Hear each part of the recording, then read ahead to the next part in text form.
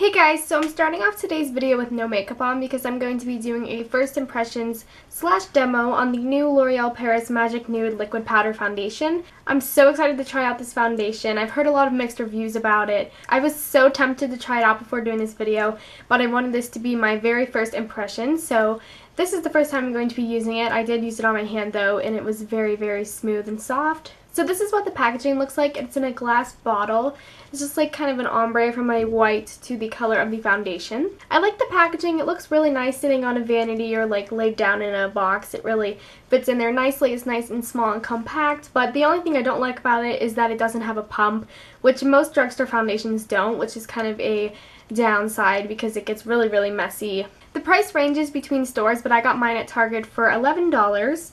It says that it is Bare Skin Perfecting Makeup. It has SPF 18. There is 0.9 fluid ounces in this bottle. It says transforms from liquid to powder for the perfect bare skin finish. So far, all I put on my face is the MAC Mineralized Charged Water Skin Hydrating Mist. This is just my moisturizer that I use in the summer because it's very light, and I don't like to use a regular moisturizer in the summer because my skin gets really, really oily. So I'm just going to get my annoying hair out of my face. And I'm going to sanitize my hands because with this foundation, you're supposed to use your fingers.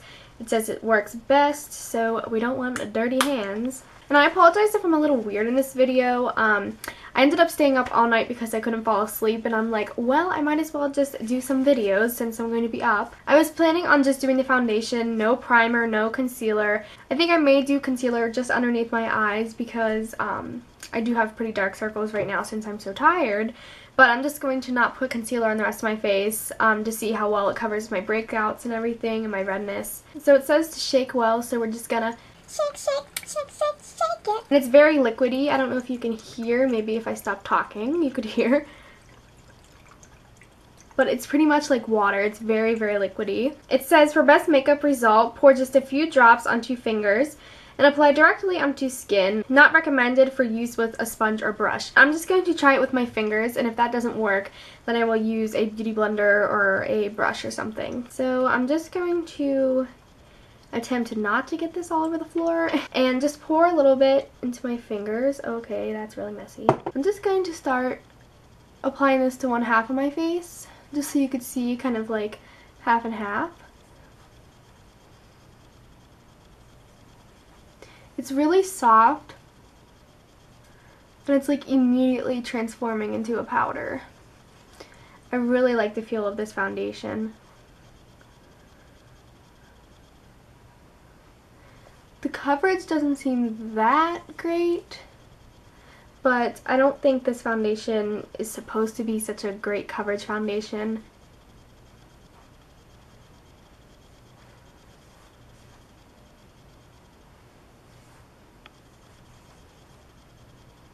So that is one side of my face covered up. I kind of see a difference. It definitely evened everything out. Got rid of some redness and some darkness underneath my eyes. Definitely not a full coverage foundation, which I usually like, because if I wear foundation, I usually just like it to be full coverage because I don't wear foundation all that much. But I'm just going to pour a little bit more, and I will say this is quite messy.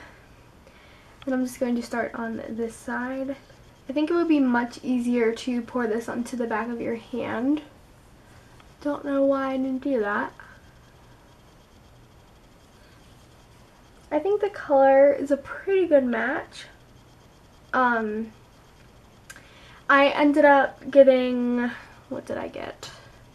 316 Nude Beige, which is what color I am in the L'Oreal True Match foundation. I don't know if they run differently, but it seems to be a pretty good match. And the L'Oreal True Match foundation is like my all-time favorite foundation now. I love that stuff. It has great coverage. I barely feel like I have anything on my face. Like, it's very lightweight, but it does feel kind of wet. I'm gonna blend this down my neck a little bit. I was gonna do 2 layers, but I think I'm just gonna stick with 1 because I don't know, I just really don't feel like layering it on. But if you wanted to build it up, I would definitely go for it and put a little bit more on your cheeks and such. But I think I'm going to cover up my dark circles. I'm just going to be using my CoverGirl in Olay Simply Ageless Concealer and this one is in 220 medium dark, and I really like this stuff actually. Like I said, I was going to stick to just the foundation, nothing else, but I do have pretty dark circles and I don't think it'll really affect the review. I'll still be able to tell how long the foundation lasted. I'm just not going to cover up any face blemishes or any redness that I have, just my under eye circles. So I'm not going to set that with a powder because it is a powder finish, so there's really no need. It's just going to look very cakey.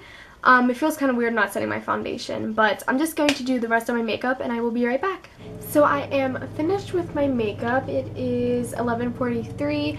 I'm just going to go out and run some errands with my mom and go shopping and stuff like that. I will probably check in the middle of the day when I get home or something, and then right before I take my makeup off, just to see how the foundation is holding up. But let me zoom in a little bit so you can kind of see what my makeup looks like right now. I think it looks pretty good for the most part. It seems to be hiding my redness and some of my problem areas, but we will see how it holds up. So far I'm liking the foundation, so I really hope that it works out.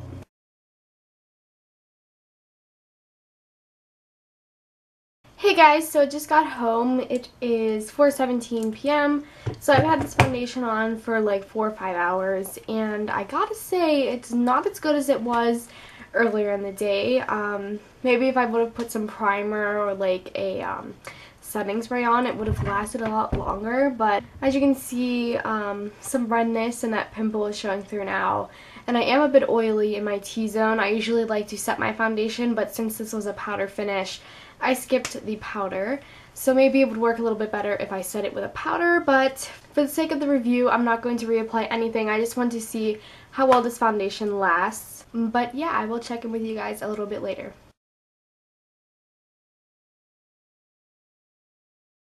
Hey guys, so I'm back again for my final check-in. It is 8:38 right now. Not much has changed since the last check-in. I still have some oiliness like on my forehead, nose, chin, a little on my cheeks. It didn't do a great job of covering up much, but I couldn't really expect it to because it is like a low to medium coverage foundation. Overall, I really like this foundation, probably for the days when I'm having a better skin day. Today, obviously, I do have some breakouts, but if you were someone who was looking to cover up like acne scarring and stuff like that, I would not recommend this to you. I would recommend a more high coverage. This is definitely a low to medium coverage, but you could definitely build it up, but I think it would get really cakey. I would definitely suggest wearing a primer or some setting spray because it does not last very long without doing that, but I just wanted to see how the foundation lasted on itself. So yeah, this is what the foundation looks like for about 8 hours of nothing but the foundation and a little bit of under eye concealer. On a scale of 1 to 10, I would probably give this a 7 or 8. But yeah, I hope you guys enjoyed this video. Let me know in the comments if there are any other products you'd like me to do a first impression / review / demo on. I will see you guys soon. Bye!